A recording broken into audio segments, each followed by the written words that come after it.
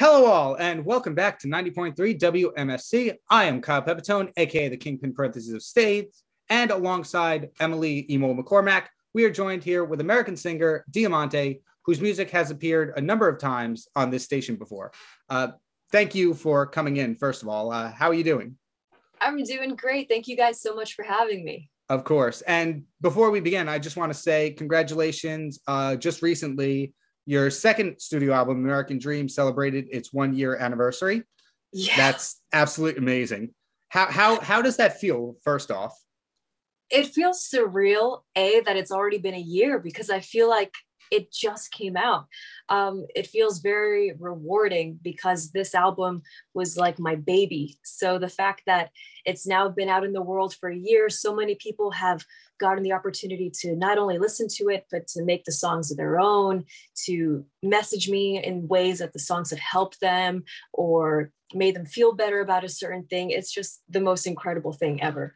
Right. And it's funny you should say making the songs your own, because in contrast to your first album, Coming in Hot, there's a very different set of themes within this album, where Coming in Hot was more focused more on songs from a position of strength and power. American Dream looks more at mistrust, betrayal, accountability. And so what inspired you to take this more introspective approach while writing the second album?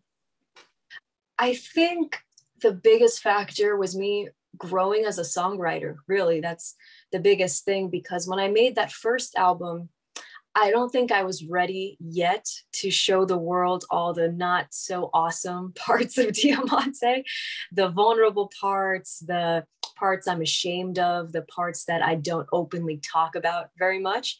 And on this album, I sort of just stripped away all those barriers, because I realized that the songs where you do go there and you do sort of address the things that you don't necessarily want to say, those are the things that people relate to the most. That's the kind of music that helps people the most. And I know that just being a music listener myself. So I really had to push myself on this album. And I'm so glad that I did, because then all these songs came out of me that I didn't know existed, like Unlovable or Ghost Myself. Right. And with this more personal style of songs that you put out in this album, did it affect your writing process in any way, or did you change your writing process in order to write these different types of songs in comparison to your first album?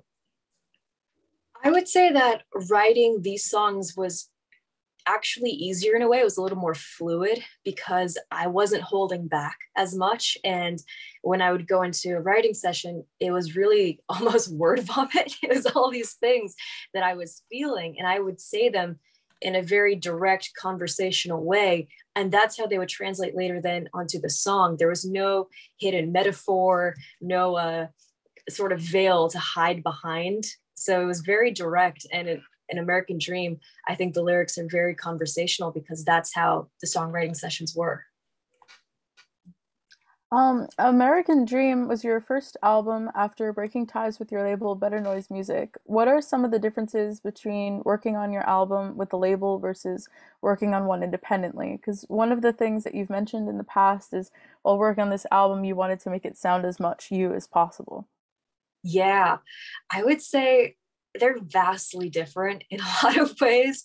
There's a lot of pros to being with a label. There's a lot of cons to being with a label. There's a lot of pros to being independent, and there's a lot of cons. So that first album, I didn't have a lot to say on many of the aspects going into that album. I didn't get to choose the cover on that album. I didn't get to choose the songs that made the album, the songs that didn't make the album, the name of the album cover, like the list goes on.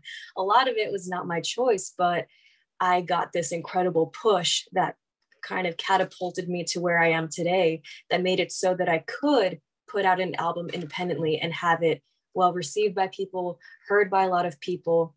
American Dream, because it was really just me and my producers, I had all the creative say in the world, which was like a brave new world for me. I couldn't believe that I got to decide the track list, the songs, like the album title, the cover, everything I didn't get to decide before. I got to decide this time.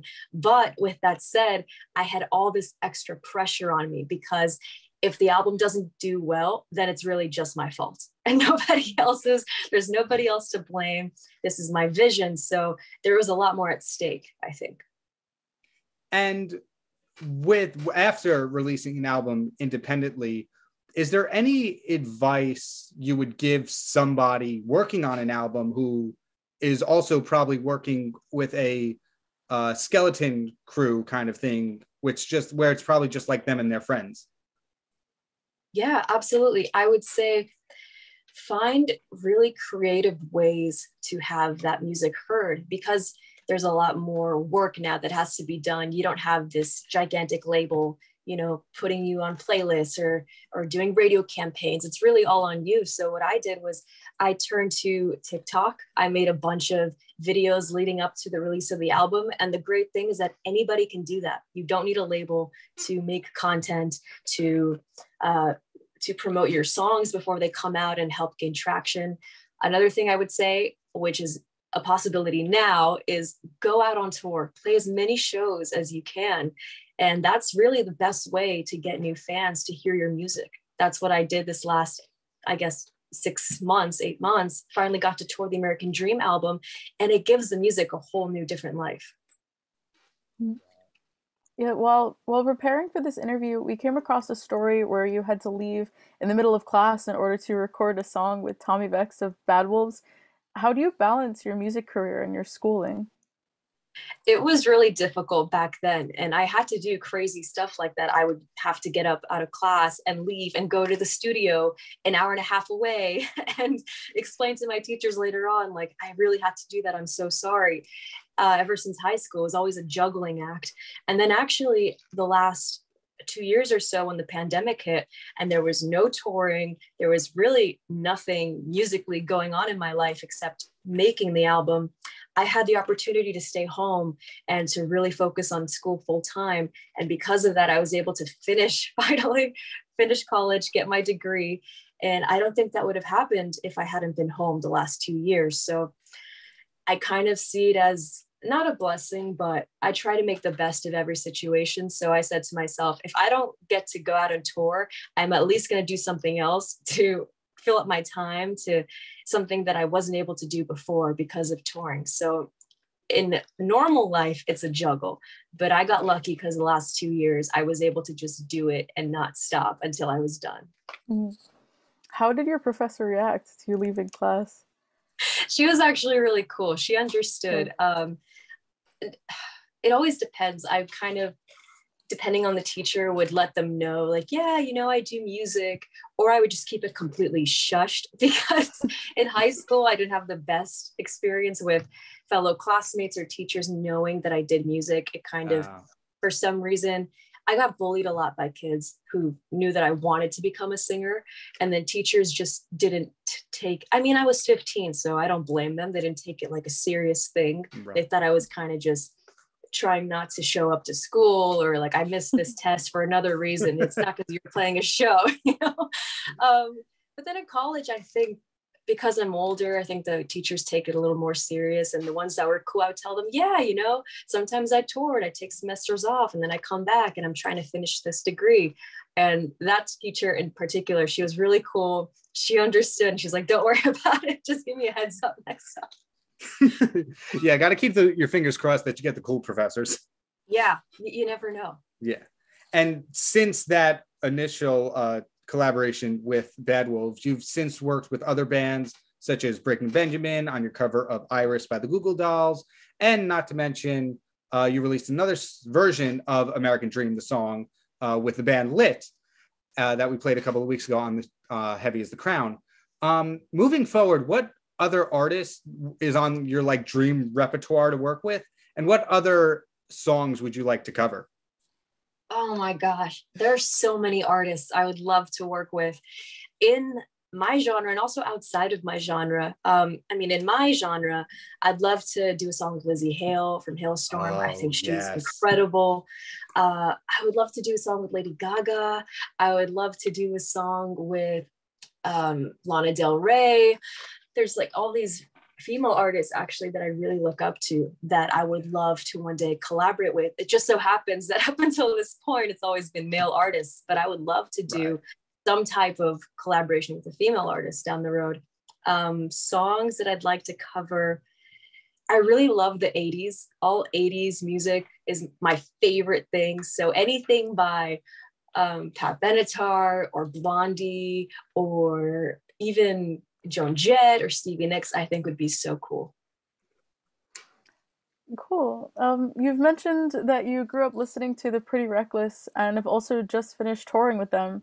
What was it like not only meeting a band you've grown up listening to, but also working with them?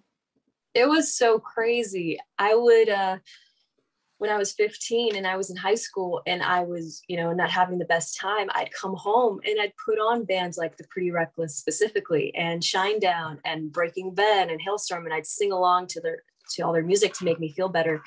And that was exactly 10 years ago. So when I got the offer for this tour, I had this crazy full circle moment.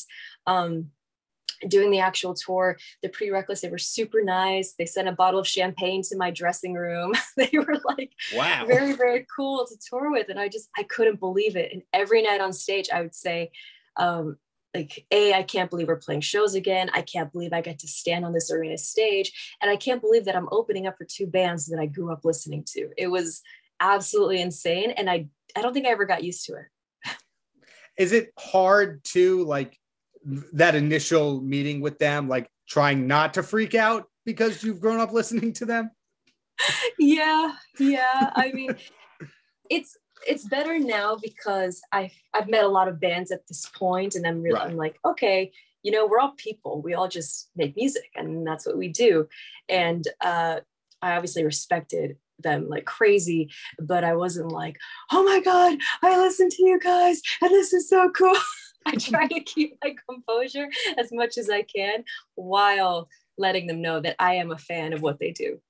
Right.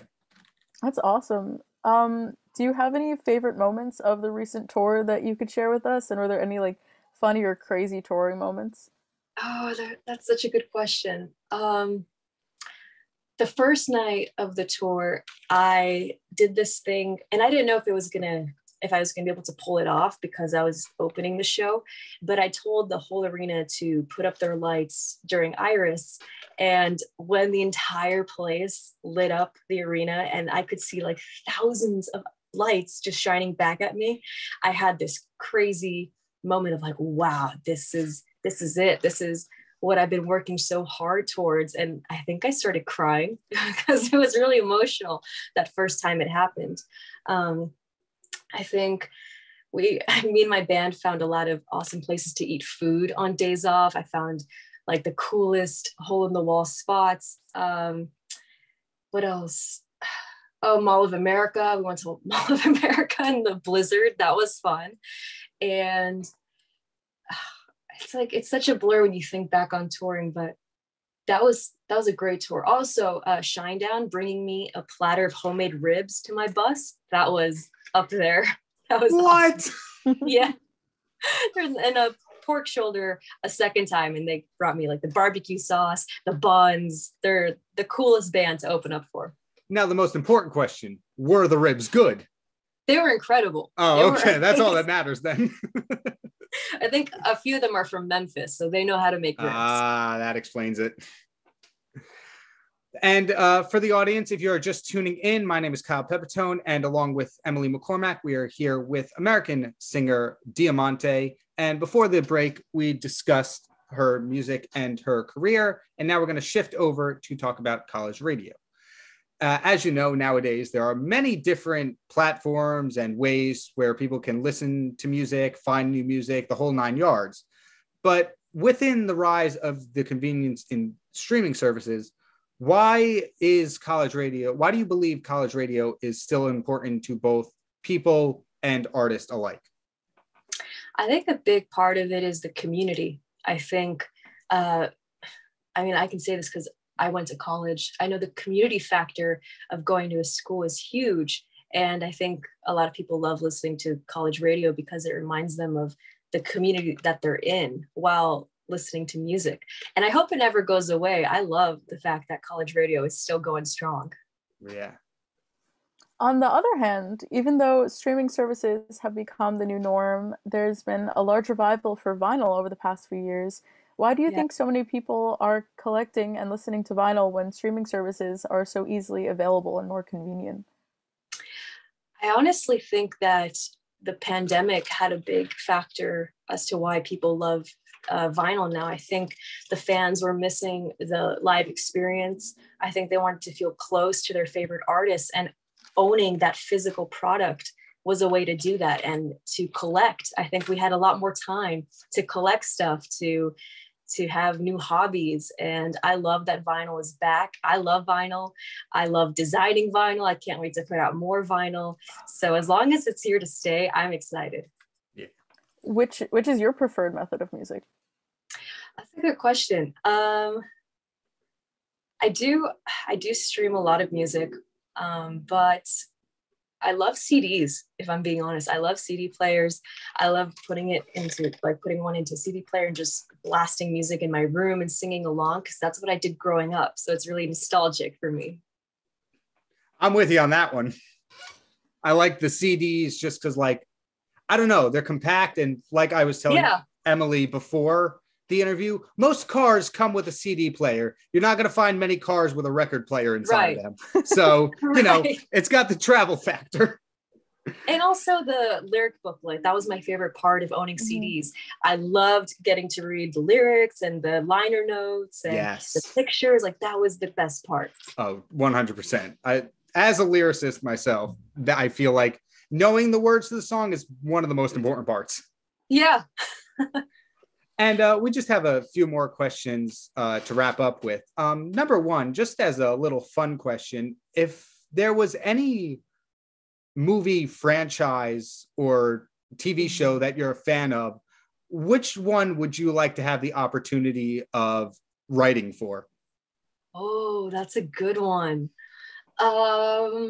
If I could write for any TV show or movie franchise, I would say Stranger Things, just because it's like very 80s and vintage, and it's got this rock and roll feels, and it's dark and it's creepy. I would love to do something for them. Yeah. And at the time of recording this interview, I think part 1 of the new season releases in like 2 days.